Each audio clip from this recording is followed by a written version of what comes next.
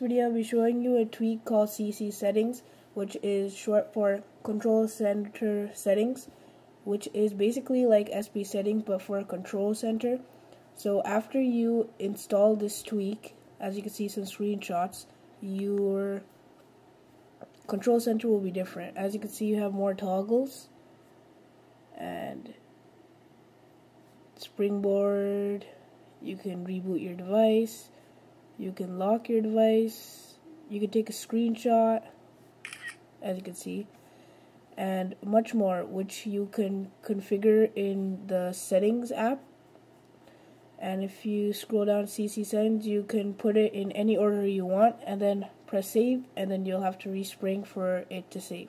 So if you like this video, please like, comment, and subscribe. You can check out my site, Facebook, and Twitter, which will be down in the description. And thanks again for watching.